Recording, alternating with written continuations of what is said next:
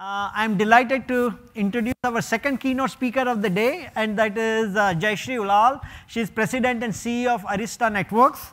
So I guess, she's pretty well known. You know about her anyway. So I thought I'll only share some highlights that I know. Okay. So maybe this you can learn from her bio as well. 5+ VP titles at Cisco over the period of 15 years. She built pretty large part of Cisco's business. Okay, over the years. And as you know, Cisco is a pretty dominant player in the networking and internet industry, so that's a big deal. She ran over $10 billion of business for Cisco, again, a big deal.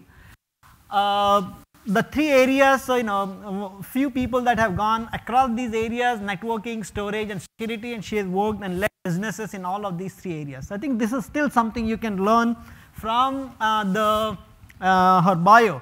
But one thing that I thought I should share with you is that over the years that I have interacted with people and people around her, this is the reputation she carries, that she is the fearless leader, she drives hard, and she tries to get what she wants to do. So I'm always curious to know what is the next thing she's trying to get, okay, so that I know where she's going to be headed. Finally, I stumbled upon something which was even more interesting than anything else.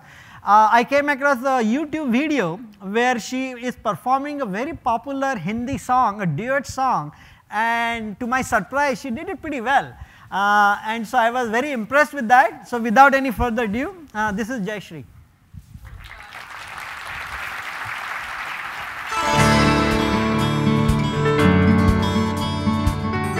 Definitely tell you I think I speak better than I sing. So I hope that video, too bad YouTube proliferates everything, but it's my pleasure to be here, Guru, and thank you for having me. And it's also a great honor to follow a great speaker and somebody who's really been involved in the internet for so many decades. When I say I've been here 3 decades, I often feel like a veteran, but it's good to see that Vince talked about 40 years in networking, and that tells you how much has happened and how much. While things change, things also have pattern matching and things remain the same. The most common question I'm asked about software-defined networking is, do you believe in it? And does this mean software is eating hardware? That's often frequently asked question. And my answer to that, I guess, is through all the time that I've been involved in networking, I don't know about you all, but software has always been a key part of networking, but software has to run on something. It doesn't run on air. So I hope you all leave away from these presentations knowing that software-defined networking is definitely changing the way we all live, learn, play, and work. But at the same time, I think it's enabling a lot of different applications in a lot of different markets. And when I shared with Guru that we were going to do a keynote here, one of the most important things today for me to learn from you and also to speak to you about is not only about software-defined networking, but some of the use cases and applications we're all seeing and how it's really moving from definition to hype to some of the realities. But maybe first a little bit about Arista. I don't know how many of you know, it's a young company. I've been with it now over 4 years. And much of our reputation came from really leading the charge and leading the market in low latency networking. But what's happened is we too have built different kinds of clouds. Clouds like SDN is a term that needs definition. And a lot of that has to do with the fact that there's a real bottleneck and real need to move away from traditional and legacy enterprises to solving specific high-performance transactions, whether it's low latency, big data, cloud, or Web 2.0, and increasingly virtualized networks as well. So Arista in Greek means to be the best, and we're striving to be the best both in technology, in our team, and in our delivery for different applications. But what I didn't realize myself is that Arista, when we developed, and we really are crown jewel and the heart of what we did for the last 8 or 9 years, was our founders based in Stanford really developed a modern networking software called EOS, Extensible OS. And while we were not clairvoyant enough to call this software-defined networking, today we realize that a lot of the attributes that you hear about software-defined networking is in fact EOS. And we've been building this kind of software without that kind of name for the last 8, 9 years. And at the heart of it, I guess you'll hear a lot of terms on what SDN means. The very popular view is that it's a separation of the data plane from the control plane, and it requires a controller.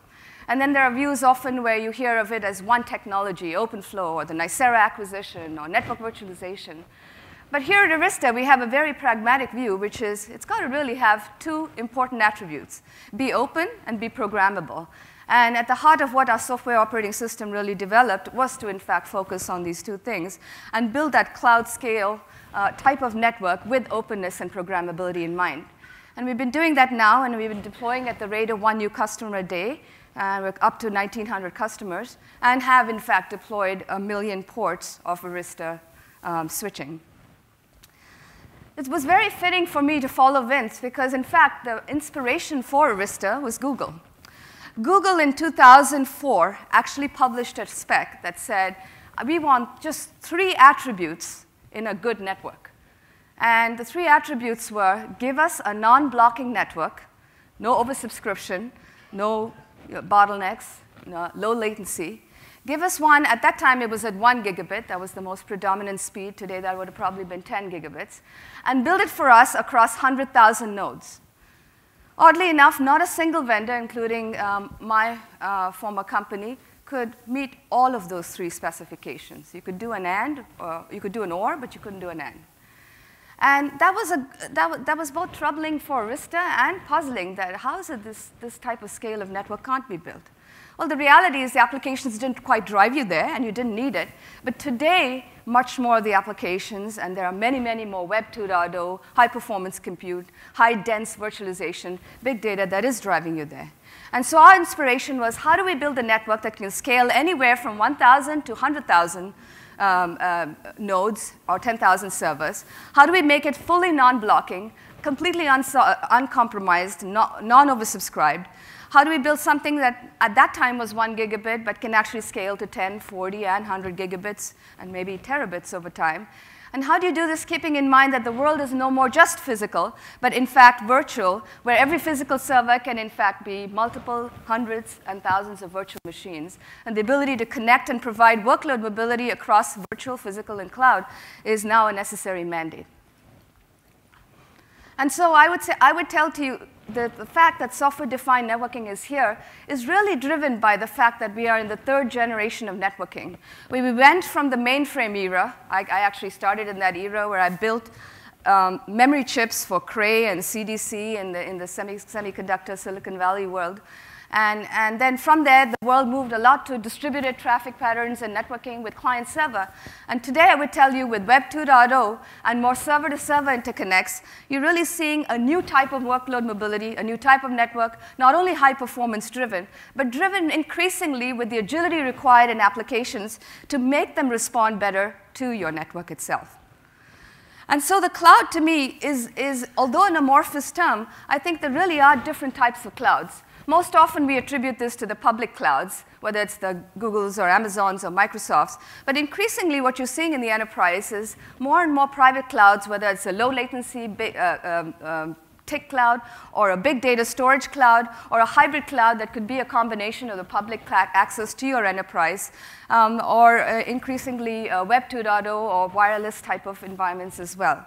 And so all of these new applications are driving these new cloud networks and driving a new type of network architecture. When I used to try and explain networking to my family and to my parents, and they'd say, what do you really do? And I'd say, well, I do this thing called Ethernet, and I do TCP/IP and XNS, and they'd go, what's that? And finally, I realized that probably the biggest indication of what we do in networking was actually the stock price of our networking companies. When I was in Vegas, and these 2 ladies came up to me, and they said, can we take a photo with you? Your stock, Cisco has made us rich, and we'd like to take a photo. And I said, OK, that's the ultimate commercial definition of success. But really, a lot of what networking got started with was Ethernet, and how do you connect point A to point B. Vince talked about the ARPANET, and then following the ARPANET, the role of TCP/IP and Ethernet was really to bring connections to all of the proliferating computers and devices out there. The next phase of networking, characterized largely by, I would say, the 2000 decade, was not only how do you connect devices, but how do you interconnect and build the internet. And you all know that Cisco and Juniper and a number of companies were born from that. I would submit to you that all of you here are in the middle of the 3rd wave here, where SDN is all about building that programmable foundation with open APIs that not only allow the interconnection of networks, but enable key applications. Applications and network have always been ships in the night, where they kind of are aware of each other, but don't really have to know about each other. But increasingly, this is becoming important, and the agile response of applications to the network and how programmably you can define each aspect of it is becoming key. Now, everybody uses the word programmable, but here at Arista, and especially as it pertains to SDN, I think you have to define this off a clean sheet of paper. It's difficult to sprinkle pixie dust and say I'm just programmable on an existing piece of network. You have to have fundamentally thought of the architecture from day one, and we built this off a clean sheet of paper. Using a publish and subscribe model, using in-memory distributed data systems, where we can have a state-oriented database that can deal with the thousands of millions of agents so that each agent and the interaction with the database is well understood. You don't have that in the enterprise today. Today, if you have to install a network and then an upgrade, you have to schedule an enterprise window of maintenance to actually make that possible. Whereas in the new world of SDN, if you actually build a software architecture that can keep the awareness of each state, so that as you install a new piece of software, you don't have to bring the whole network down and actually schedule a maintenance, but you can automatically recognize that state and associate it with the new upgrade, then you automatically have self-healing upgrades. If an agent fails, you can bring in a new copy of one, and you have fault containment, fault repair, and a type of programmability where you're always having a state of awareness between the applications and the network itself. But programmability doesn't stop there. It really has to happen at every level. You have to build it into the kernel by having an open kernel. You have to build it into your programmatic interfaces, both northbound and southbound. You have to work with different types of technologies, whether it's VMware virtualization stack, or simultaneous to this conference, there's an OpenStack conference going on in Oregon, so work with that, OVS switches and the quantum plugins or the new Grizzly enablements over there. And then also offer the right extensions to different applications, whether it's to a security environment or to an application delivery environment or a big data environment. So this, much like the OSI stack, is a systematic problem that needs to be solved at every layer. And that's what Arista is really set out to do. It's also about recognizing that our applications are changing. In the past, we really talked about the importance of an operating system. And today, how often do we talk about Solaris or HPUX? The world has moved and converged to some very standard, well-defined operating systems. And Linux is at the heart of it. This is an open source movement. Even storage and servers, as we know it as physical devices, are increasingly moving to virtual machines. And the importance is really less about the physical ports, but in fact, the workload mobility across them, whether it's virtual machines or virtual storage devices. These are pools of physical machines or virtual machines that you have to address. And the applications are getting modern. You're not talking just about enterprise legacy applications. You're talking much more about visualization, media, high-frequency trading, things that are big data that are really driving the transactions and interacting much, much more, which is why the software and the programmability of it becomes so important. So I would submit to you that the new software-defined data center is increasingly about your network, responding to these applications, dealing with workload mobility, and also dealing with the big data pools that you have to, anywhere, anytime, any workload mobility. So there are 5 forces that have directed our SDN strategy, and I'd like to share them with you because I think these are important for all of you. And at the heart of it to us is really building and making sure first you have the right foundation. For those of you who remember networking, and for many, many years, including my times, the classic enterprise networking was always a 3-tier model: access, aggregation, core. And a lot of bottlenecks happened between these 3 tiers. And if you had a bottleneck, you built another tier. The tiers just kept adding, and you added more cables, more optics, more oversubscription. I think one of the most fundamental shifts in the cloud and the importance of performance and the impact of software-defined networking has been the flat topology, whether it's at layer 2 or layer 3. We don't have to innovate or invent new protocols or proprietary standards. Using good old-fashioned layer 2, layer 3, ECMP, active-active links, today you can build a very flat topology of 1,000, 10,000, 100,000 nodes. But I think what software-defined networking can do is go beyond that. First, you have to have that important foundation. That leaf-spine network is vital for you to build the right things on top of it. But equally important is then to have the right programmability hooks on top of it. One example of a hook could be the importance of making it more and more operational. Imagine that you have all these nodes, and there are hundreds of thousands of terabits of capacity, but how do you get one view and one single vision of it? One view can't be one ribbon cable running across all of them, but has to, in fact, be a logical view. The ability to have the right APIs to give you that view, it becomes very, very important. That one view has to actually be a logical view as opposed to a pure physical view. So I would say to you, even though in the textbooks we learned about layers 1, 2, 3, all the way up to 7, that there's actually a new stack emerging. And the new stack pertains more to the practical way we're all deploying networks, which is to bring the best-of-breed network foundation, layer on top of that the best-of-breed compute, best-of-breed hypervisors, best-of-breed storage, and best-of-breed SDN controllers, whether the control plane is in a network or abstracted as a separate server. These are important devices to actually control and provide dynamic orchestration and provisioning of the entire stack. And finally, the applications themselves that you may be delivering or deploying to make this happen. This new cloud stack is, in fact, the heart of the SDN movement, and I think why so many of the vendors and so many different types of vendors are needed to bring it together.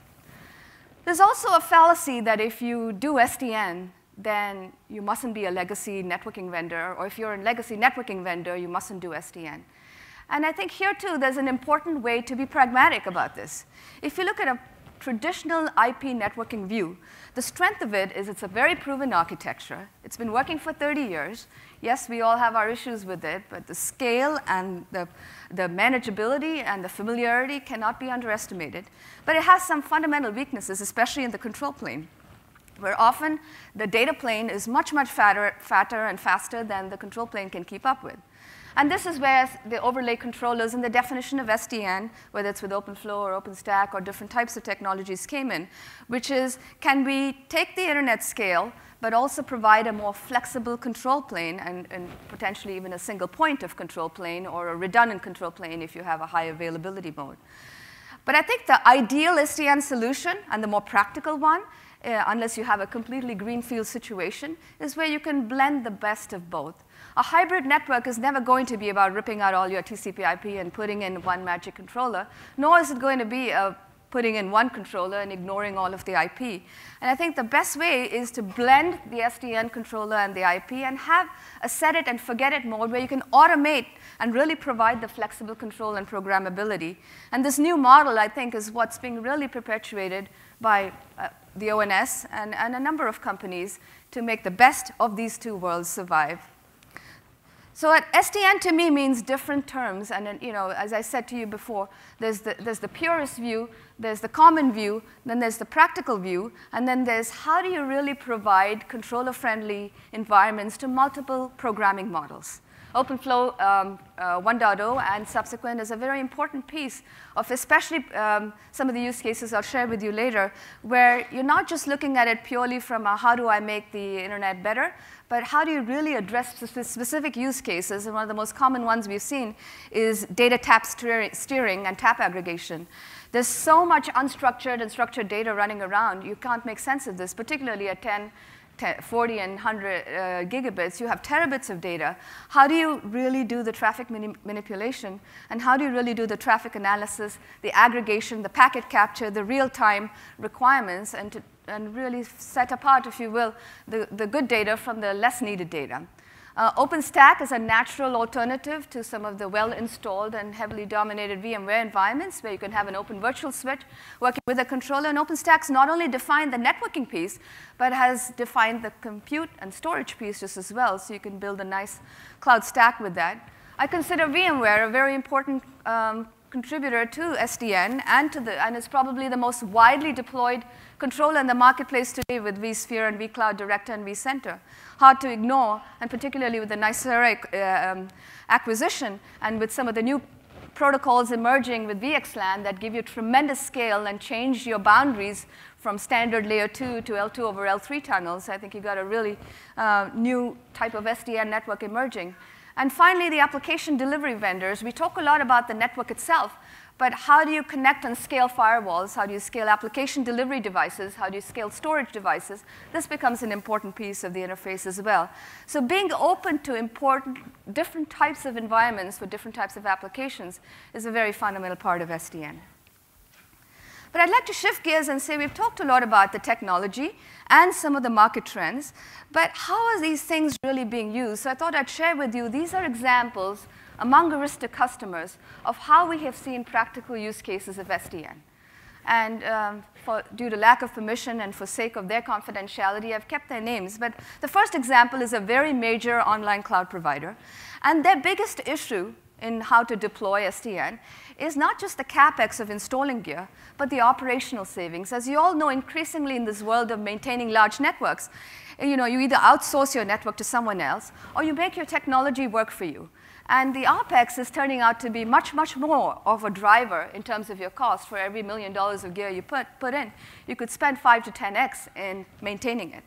And God forbid you have a network outage, that every 5 minutes of a network outage can be several $1,000s as well.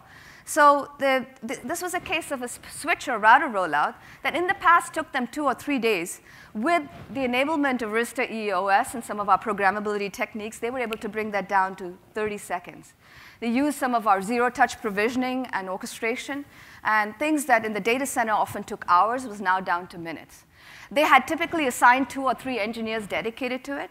With our scenario, they could have 1 engineer, not just on this, but across the entire program. And the number of errors or the number of wrongs was reduced from 10 or 20% down to 0. So the change velocity, the bill of wrongs, the overall improvement in operational savings, using some of the Arista technologies just allowed them to bring down the operational costs. So as their online provider resources were scaling, their OpEx was actually reducing. Another example is a major social networks provider, and this comes as no surprise that we're all on social media today, and we're all probably on it today as we speak. And the bandwidth consumption and the amount of traffic, and this company is running already their entire network at 10 gigabits, and they're having to overhaul their topology. They're having to look at IPv4 addressing, how to move to v6, and a layer 2 topology alone is not going to cut it. They're actually moving to a leaf spine and spine of spines architecture because they need such scale. At the same time, as they're scaling their network, their technicians are not scaling. Their resources to manage their 15,000 servers remains the same.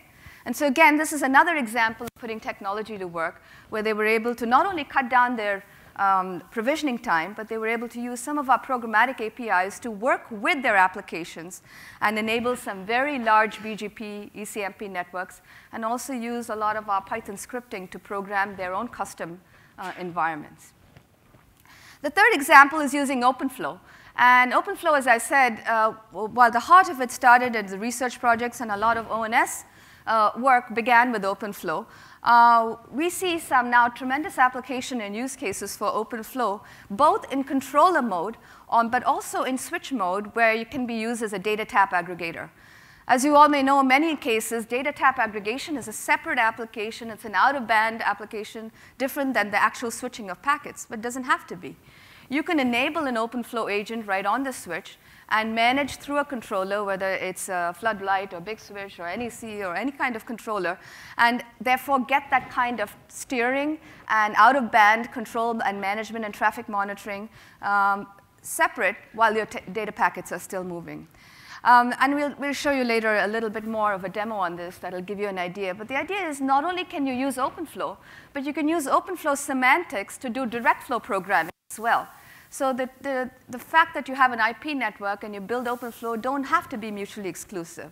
In a lot of these elephant type of flows, server-to-server traffic, you may have your primary path distributing between your spine switches and sending traffic for whether it's HTTP or mail or video. And at the same time, you may have a backup path where you set up very specific flows and manage those flows for your backup traffic. So this type of direct, specific flow-based programming, still using OpenFlow semantics, is also a very exciting extension of SDN as a use case. Another very important use case is just the southbound and northbound APIs themselves. As you start to build a cloud network, you realize that the racks and racks and racks of compute servers, often connected with a leaf or top of rack switch, and then connected into a spine switch, can be single points of failure, or even in an active-active topology, you could bring down an entire server down if you don't have the right hashing and the right meaningful visibility to each of these. So having both northbound and southbound APIs so that you can have that visibility and also connect into your favorite management and orchestration tools, often you're not going to rewrite them, but you may already have them, means you have to have either something as simple as CLI commands or maybe more object-oriented and machine-friendly APIs to interface into your favorite instrumentation. A fifth practical example is network virtualization. We all know we've been hit with the server virtualization wave. Today, it is estimated that over 50% of our workloads are virtualized in the physical server environment. Now, that has a huge consequence to the network as well. That means your software-defined network, which today is running as a separate virtual island, your virtual network and your virtual servers are running entirely separately today. So the ability to really marry them and enable workload across your virtual, physical, and cloud becomes important. This is why I'm really bullish about a technology that many vendors in the industry co-invented together, VXLAN, Virtual Extensible LAN, because all of a sudden the boundary of a layer 2 just got expanded from a bound problem of 10,000 or 16,000 VLANs, and the unit of VLAN has been challenged to something that's much more L2 over L3, and now you can scale it to 16 million nodes. And so your network virtualization, if you will, can expand to keep up with the millions of virtual servers that you're deploying as well. So what VMware has brought to server virtualization, SDN can bring to network virtualization, whether it's in a VMware environment or in an OpenStack environment. And VXLAN is a critical protocol to enable that kind of L2 over L3 live migration across virtual, physical, and cloud boundaries. And this is a very exciting use case that's emerging as well. Another example, and last but not least, that we see a lot of is cloud elasticity. How often do you run into an environment where your network guy is telling the application folks, hey, you're running too slow. And then the application folks is telling the network folks, you're running too slow, and the finger pointing continues, right? And there's really never been any interaction between the network and the application to let you know before the fact what's going on. And by having the right hooks where you can send congestion alerts or actually let the application know that you can set watermarks so that you can say here's a high or a medium or low threshold, you can capture the affected traffic or you can proactively deal with the affected traffic in a particular pod before it happens. We call this latency analyzer at Arista, and the ability to work with application vendors and application delivery vendors so that we can move the traffic or deal with the trouble spots, or actually gain visibility on the trouble spots long before it happens is another example of cloud and SDN elasticity. I could go on the whole session. Thankfully, Guru has limited me to 30 minutes, so that'll keep this short and sweet.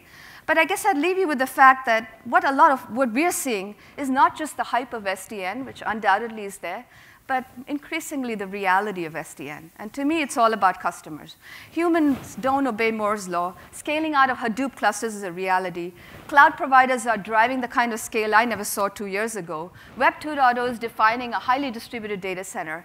The common thread across all of this is you can save operational costs. My favorite quote was a customer who told me he had budgeted 3 weeks to install our gear, and all of a sudden he was done in 3 hours. You build the right software, you define it correctly, you plan correctly, your work is a heck of a lot simpler than just point boxes and products. And this is what's very exciting about the movement and what we're all gathered here to do. And I guess for those of us who like history, and some of you probably don't even identify with these protocols, but one of the earliest companies I worked for, my old boss said, Jayshree, forget about TCP/IP. Let's just go from XNS to OSI. Imagine if we'd done that. I wouldn't be here to talk to you for the last 10, 20 years. But if you look at the last 10, 20 years, there was a lot of chaos and confusion on protocols. There was XNS, DECnet, LAT, OSI, TCP/IP, and then the world consolidated to one IP network. And I think you're going to see a lot of confusion in the SDN world on the definition of SDN. But the world will consolidate to new workload mobility and a new cloud network where applications drive your use cases. And you saw me share some of these application use cases. And much like the confusion on what's the right protocol eventually figured itself out, the confusion on what's the right SDN application will also figure itself out. So I thought I'd conclude before I invite you and actually show you a demo on what does SDN mean to you. If we had time, I'd ask each and every one of you, but I thought I'd share with you some of the common definitions I've heard as I walk around, both within my customers and my employees and my friends here. So one definition, Stanford-defined networking. Certainly, there's a lot of roots there, and hats off to you all. And keep it up and keep it going. And I'm sure there's a lot more education universities who would chime in there, but I think that's fair. This is my definition. I think for the first time, we have made networking cool again. 5 years ago, it was all about social media and Facebook and Zynga and Farmville, and I don't even know some of these things. I've never used them. But I think for the first time, we're seeing a tremendous amount of innovation and investment and come into the industry, and I like that. I welcome it. Some often associated with one technology, and many of us are guilty and charged with that, and that's one definition. This is my favorite. Oh, yeah, I'm building an SDN chip. I thought SDN was software, but I guess you could have a programmable silicon and call that silicon-defined networking too. And then there are many who think they still don't know what it is. But I hope I was able to share some aspect of it, and I think this forum is a great one. We'd like to add a little bit more to making sure you still know what we think SDN is. And for that, I'd like to invite my friend and colleague from many years at Cisco, now with me at Arista, Tom Black, our Vice President of SDN Engineering. Tom? So we're going to do a little demo here, right? And the last time we did it, the wireless connection didn't work, but you'll take care of that by making sure. Yes. All right, thanks. Can you hear me out there? Great. If you could cue up the video. This is a video made of a demo we're actually doing over in our booth, but we didn't want to trust competing with everyone's iPhones and have something go awry. So we'll get the video up in just a moment from the team in the back. But what we'll be looking at here is basically a standard kind of leaf spine design. You see the 3 nodes on the left side of the slide there. You've got a video server, 10.10.10.10, talking to a video client, 48.40.40.40.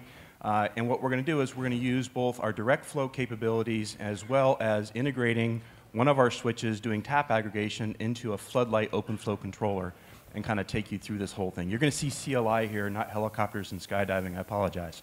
OK, so what we've got right now is we see the traffic moving between the video server and the video client.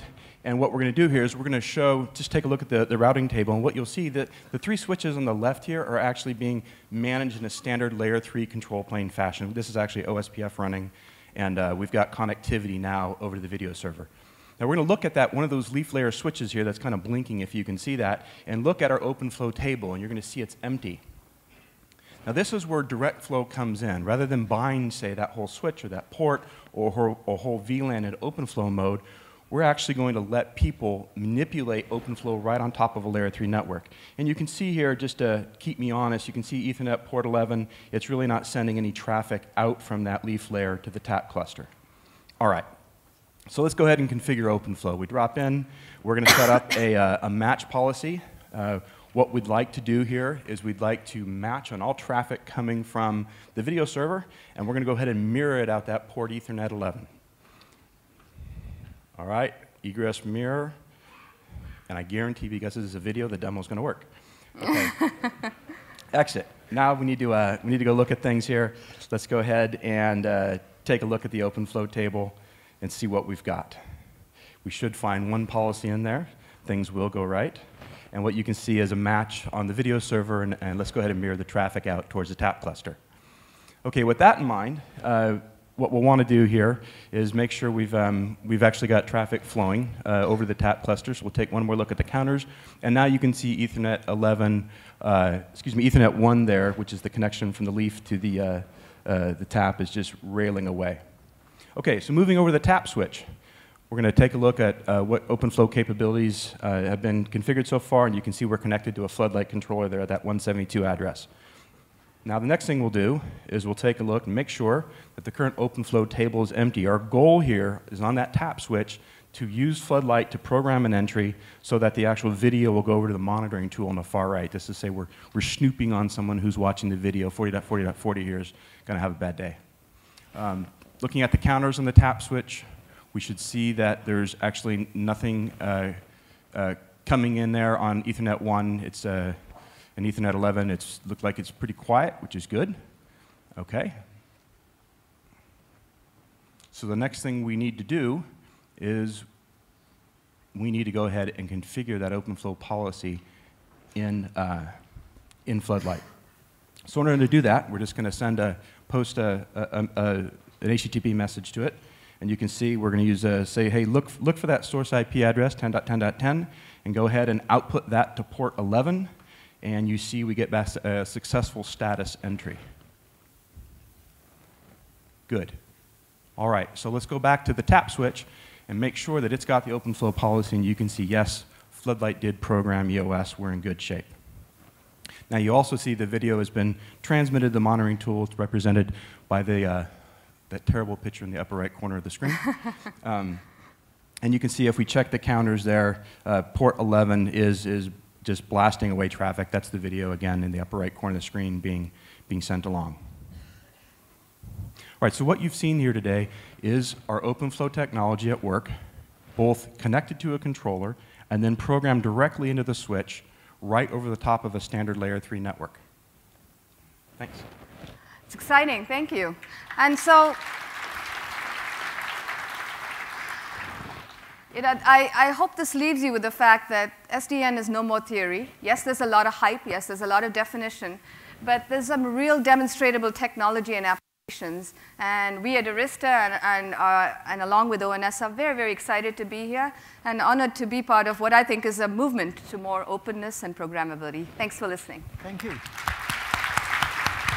Thank you so much. Really good one. I guess we are running a little bit behind time, but I would still want to allow a couple of questions, but let's keep the questions and answers short. So any questions for Jayshree and Tom? How come the audience is so quiet today? I'm kind of surprised. There's a mic right there. So do you foresee industry having multiple SDNs and gateways between them rather than a single, perhaps a fabric of a single SDN? I think it depends, again, on your definition of SDN. If you look at SDN as a VXLAN gateway, yes, I foresee that you could have a hardware-tapped VXLAN and you'd gateway into the physical world, so you can go across virtual and physical switches. If you look at SDN as an OpenFlow implementation, we just showed you a native way. You don't have to have a gateway at all. You can implement it right on the switch and then have a controller mode or a controller-less mode. So again, assuming you have a specific problem to solve with SDN, it can have a gateway or not. That's the way to look at it. OK, one last question, and then we'll move on. Hi, good morning. Good morning. I have a strange question for you. It's a bit philosophical. Coming back to the main thing, okay, what is SDN, the abstract entity? We see the concretes as OpenFlow, VXLAN, and the Microsoft implementation. What's it called? Something. Hyper-V, yeah. Yeah. So there are the three things. But what is the overlying definition that connects all these technologies together? So the question is, what really is SDN? OK, so I'll give my three-word definition, and there's obviously much more behind everyone. Should be open, should have a programmable network foundation, and should have a strong separation of data plane programmability and control plane programmability. That would be my definition. You asked to keep it short, so that's what it is. OK. Thank you very much. Thank you so much. And